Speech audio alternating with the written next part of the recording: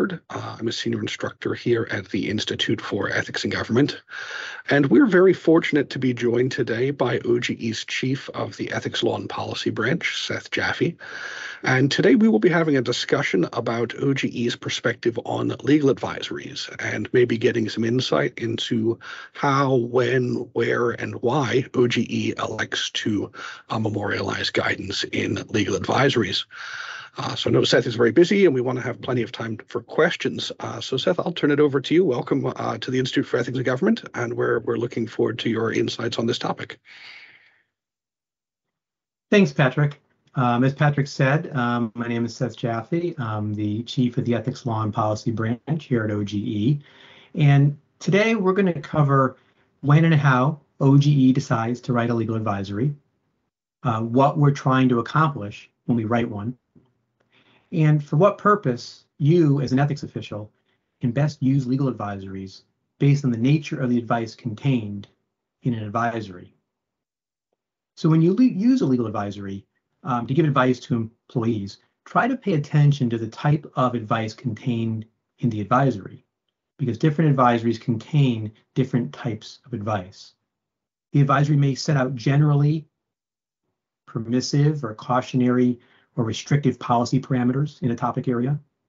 The advisory might include guideposts or a factor analysis to consider when giving advice, versus prescriptive determinations whose outcomes are determined by law or by policy. So before we dive right in, let me ask you to think to yourself, when's the last time I've used legal advisory from OGE to help me do my job? Think, do I use these advisories, at least on a monthly basis? Do I use them every week or almost every day? I know when I do this presentation in person live, I see a lot of hands. I know that we issue guidance on topics that you deal with as an ethics official in your daily jobs, on financial disclosure, gifts, outside activities. And we know how important it is to have a well-written, clear advisory on these issues that you frequently encounter in your day-to-day jobs. And of course, this is true for a variety of reasons, including, of course, helping you provide accurate guidance to the employees who are asking you for advice. But it also helps to provide assurances to the employee that you're giving accurate advice based on the applicable laws. And hopefully, if you're lucky, it might even provide some buy-in from the employee in the advice that you're providing. Now, fortunately, based on responses that we received to the annual questionnaire, the annual agency questionnaire, over 95% of ethics officials answered agree or strongly agree when asked whether legal advisories help them to do their jobs better. Now, although this is really good, there's always room for improvement. We're always trying to write legal advisories taking into account real-world scenarios that you all encounter in the field. And that is why for the past 10 years or so, OGE has committed itself to, among other things, circulating legal advisories to ethics officials for feedback prior to publication, having listening sessions on a variety of topics before we even put pen to paper, and reviewing ideas proposed by you all in the annual questionnaire. Even so, over a year ago, we reevaluated our legal advisory formulation process and came up with a new process in order to more systematically evaluate data generated by a variety of stakeholders, including ethics officials, and to produce more useful data-driven legal advisories on topics that are the most impactful. A couple of examples of recent advisories that we've published pursuant to this new formulation process was the application of ethics rules to detailees that we put out this past July, as well as the updated application of the ethics rules to personal social media use. And we did that this past September. Now, the process of issuing a legal advisory is always fraught because it's tricky to provide helpful and timely guidance while appropriately taking into account the interests of a variety of stakeholders. Now, OGE has to take into account the interests of a lot of stakeholders, such as employees, ethics officials, Congress, DOJ, nominees, and good government groups, just to name a few. And, depending on the purpose, the topic area, the stakeholders affected, this will all impact whether and how we write a particular advisory. Specifically, it can impact whether the advisory contains more or less general policy guidance, prescriptive determinations, giving answers based on law and policy, or just providing guideposts or a factored analysis for ethics officials to apply when giving advice to employees. So for the next 15 or 20 minutes, I will be briefly reviewing OGE's current legal advisory formulation process, and then review a few legal advisories, pointing out when advice is meant to provide general policy considerations or guideposts where you all can use these guideposts or factor analysis when applying them in your own discretion, and when the legal advisories contain prescriptive advice with definitive answers to specific questions. Next slide, please.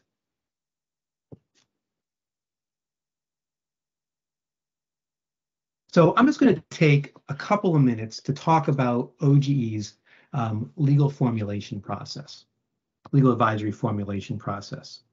Now, I just want to point out that there are many points in this process where you, as an ethics official, can suggest that OGE write a legal advisory on a particular topic. And as part of our process, that idea will automatically be reviewed by our attorneys on the legal advisory working group within OGE. So we have a very specific, long, detailed formulation process, which I will not go over in great detail or read to you today. But I do want to hit a couple of high points in the policy, purpose, objectives, and evaluation criteria for the next couple of minutes. So I think it'll be helpful for you to gain some insight into this. So first, the purpose. So the goal of the legal advisory formulation process is to ensure that the General Counsel and Legal Policy Division effectively and efficiently supports agency ethics programs by identifying and responding timely to the need for legal advisories based on the best available evidence. And ultimately, the purpose is to promote participatory policy development that leverages OGE internal subject matter expertise while incorporating outside agency ethics officials' views and experiences, as well as advancing diversity, inclusivity, equity, and accessibility goals. Now, I just want to talk a minute about the procedures that go into the legal advisory formulation process. And at a high level, they're pretty simple. We basically want to collect information, want to track the ideas and information that we have, and we want to evaluate the suggestions that we get in order to set priorities for writing advisories. And of course, we use internal and external stakeholder input. Specifically, first and foremost, we use the desk officer questions, the questions we get from agencies that are coming to OGE as a source of data and as an indicator for a need for an advisory. Also, the annual questionnaire and agency survey responses, program review data. Also, metrics from our website, frequently asked search terms on our website, as well as the legal advisories that have high or low traffic. We also glean information from the DAO meetings and other meetings that we have with ethics officials. Now, how do we evaluate the suggestions that we get? Well, that's also in some ways straightforward. It's actually outlined in our regulations at 5 CFR 2638.209B. And there are generally 5 evaluation criteria. First, we try to figure out whether it's a unique problem that needs to be addressed that would have precedential value. Next, the potential number of employees that might be affected by the guidance. In addition, there is an important consideration of whether there's likely to be inconsistent application or implementation of a certain rule across agencies. And also the interests of the executive branch ethics program as determined by OGE. So those are a lot of the considerations in the process, kind of really boiled down to its essence for the types of things that we're considering and the types of information that we consider when we're trying to figure out whether a legal advisory is necessary and what it might say. Next slide, please.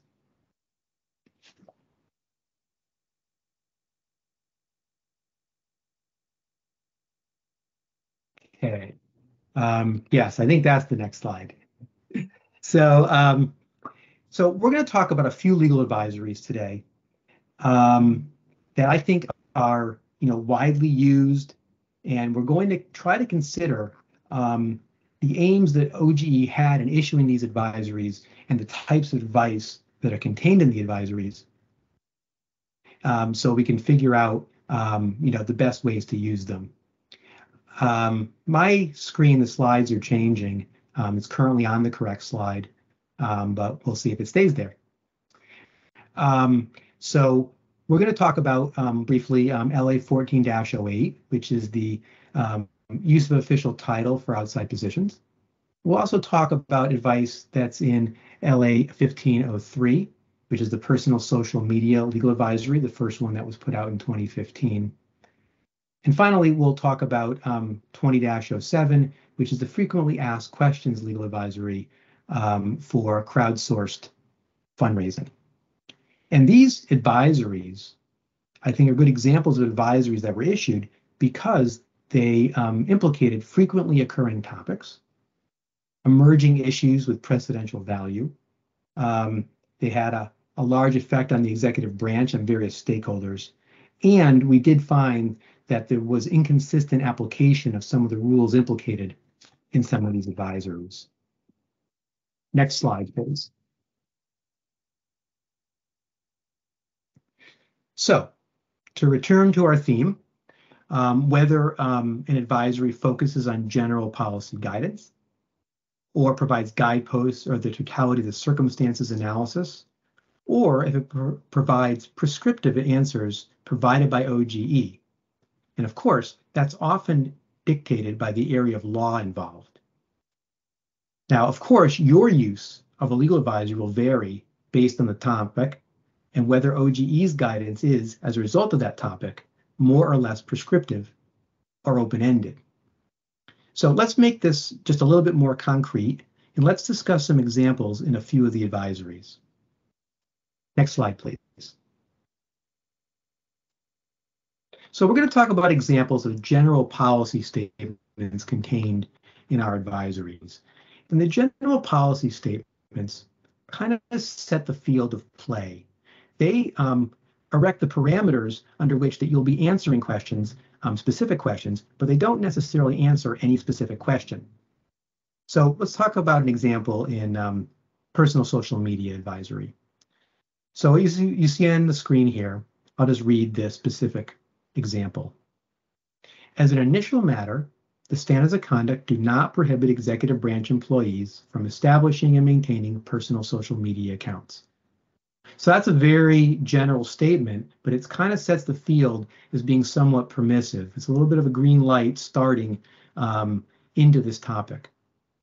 As in any other context, however, employees must ensure that their social media activities comply with the standards of conduct and other applicable laws, including agency supplemental regulations and agency-specific policies. Okay, so that's a general policy statement. It doesn't answer any particular question, but it basically says, well, employees are allowed to have social media accounts, personal social media accounts, as long as they do it within the rules. Next slide, please. So another example of a general policy statement also from the same legal advisory. Employees' use of personal social media ordinarily will not create the impermissible appearance of government sanction or endorsement which would be prohibited under the misuse of position rules. Okay, so again, this is a general policy statement. It's kind of a blinking green light at the beginning of an analysis. It sets the stage that basically says personal social media use will generally be perceived as personal. So that's a good starting point. It's a good frame of analysis to use when looking at a specific question, but it doesn't answer any particular question.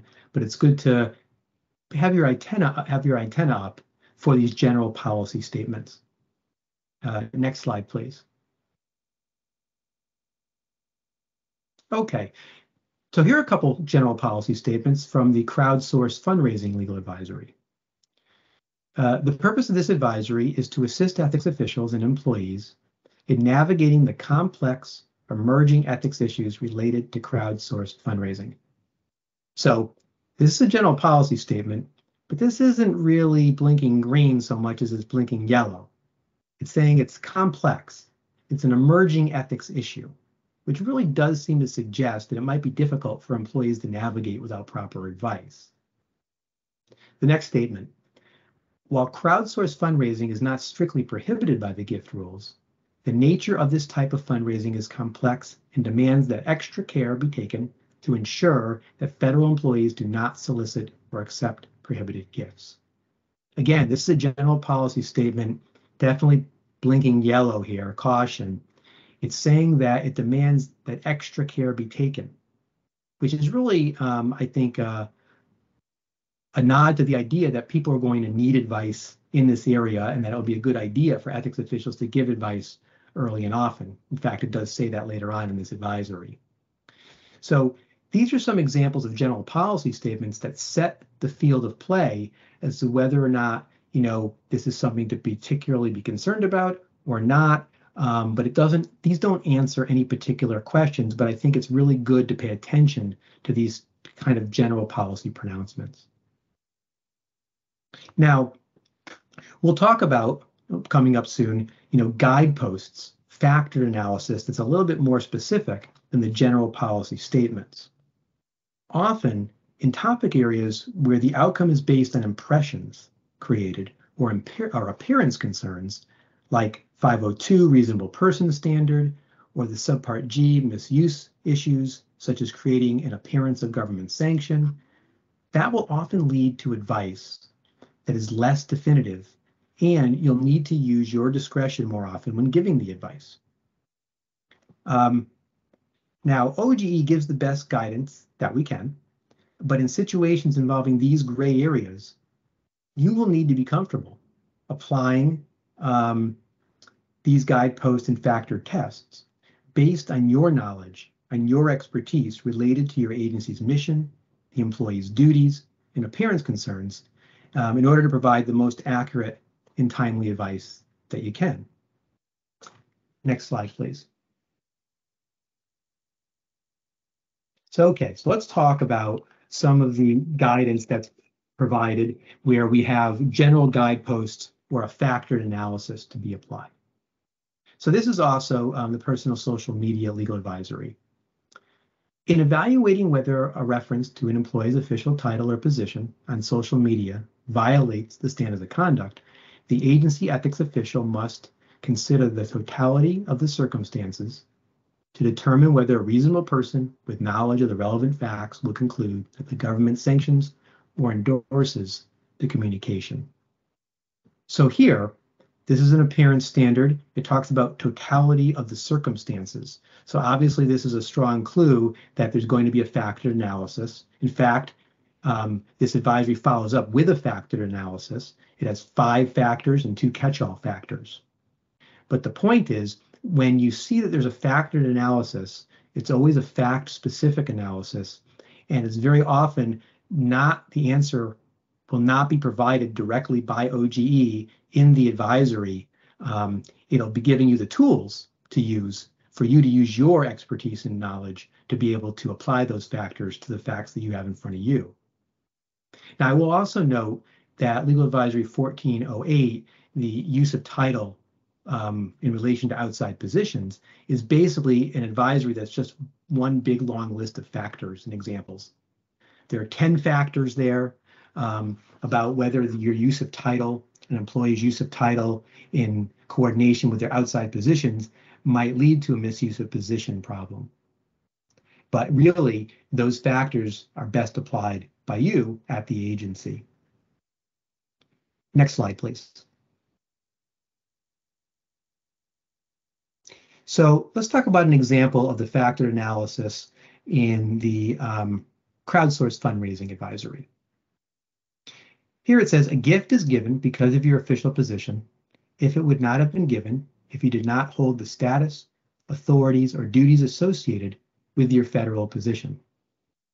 Whether a particular gift is given because of your official position is determined based on all relevant circumstances, including the content of your solicitation.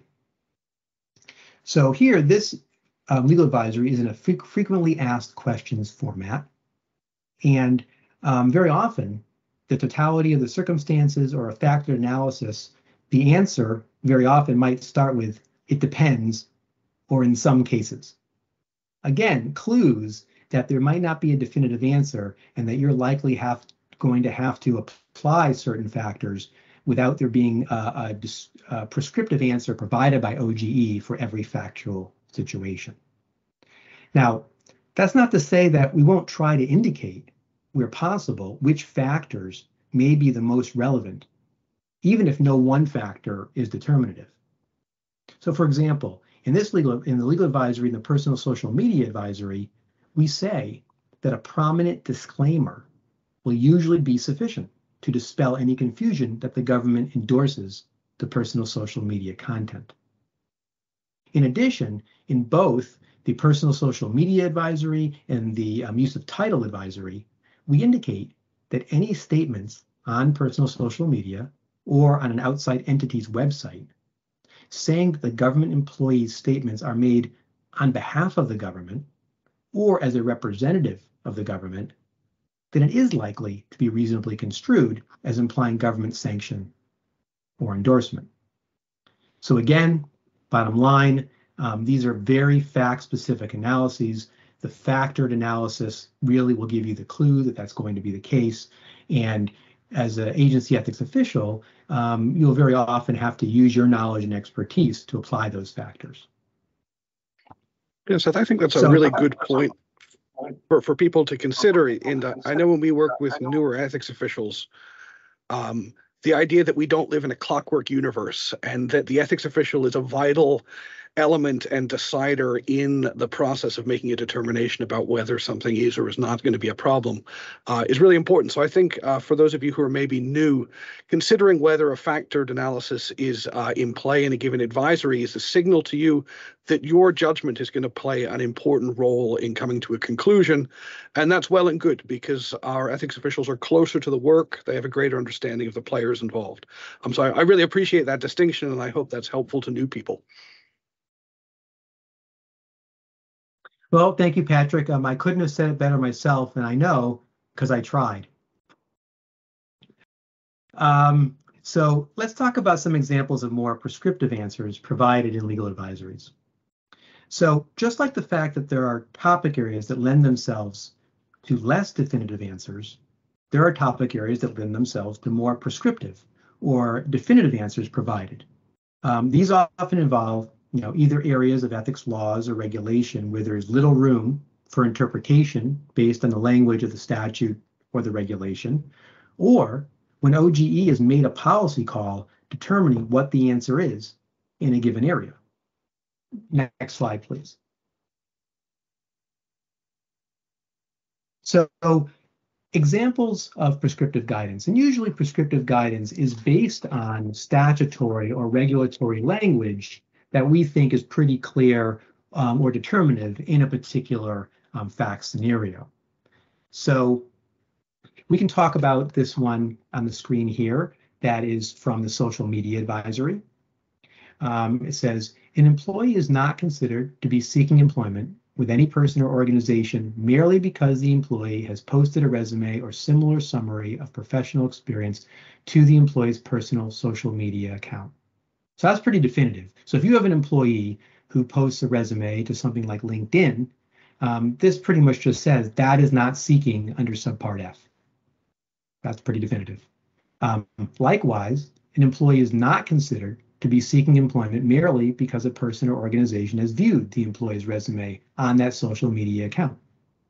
Again, so it takes it one step further in the factual scenario. Not only is it not considered seeking to post to a social media account your resume, it's not considered seeking if someone views it. So we think that these are, outcomes that are pretty well determined by the law and by our regulation. So we're able to give a definitive answer in the guidance, and it's pretty prescriptive. Next slide, please. So another example of prescriptive advice comes from the crowdsourced fundraising advisory. Here the question is, are there financial disclosure requirements for crowdsourced fundraising donations? And the answer is yes. If you are a financial disclosure filer, your annual report must include any gifts aggregating over the reporting threshold, currently $480, received from a single source during the reporting period. Again, a very specific answer to a specific question, and I will note that it is often the case that financial disclosure questions may lend themselves to prescriptive answers with a definitive outcome. Next slide, please. Also, from the crowdsourced fundraising advisory, question is, may I use crowdsourced fundraising to solicit in-office contributions for a fellow employee? Answer, generally no. You may not give a gift or solicit a contribution from another employee for a gift to an official superior. While there are certain exceptions, there are certain situations that qualify for the special and frequent occasion exception, such as a personal illness or family tragedy. The exception requires that the gift be voluntary and of a nominal amount. So here, there is a pretty strong answer, no. There are some exceptions to this general rule. I will note that the advisory goes on and concludes in this area by saying that OGE advises against using crowdsourced platforms to solicit in-office contributions for a fellow employee. That's a best practice. It's based upon a policy recommendation on the risks of that happening and the risks of potential rule violations, but it may not be legally required to have a ban on that outright. So here, there's a pretty prescriptive answer that also leads into a pretty strong recommendation on practices based on risk that OGE is issuing. So in conclusion, it's not always easy to apply guidance contained in an OGE advisory. I know, because I've applied advice in OGE's advisories very often. But it's not always easy when you have a specific fact scenario and an employee standing in your office or writing you an email wanting that advice. However, by paying close attention to the nature of the guidance in the advisory, whether it's general policy guidance, whether it's guideposts or a factored analysis, or whether it's prescriptive advice, as well as paying attention to the best practices that are recommended in the advisories, hopefully you'll be in the best position to leverage your own knowledge, experience, and expertise when providing advice based upon reading OGE legal advisory. So next slide, please. This is a very important slide. Hopefully people will have some questions, or maybe they've submitted some in the chat, or maybe Patrick has some questions he wants to ask, but hopefully there will be some questions. Thanks a lot.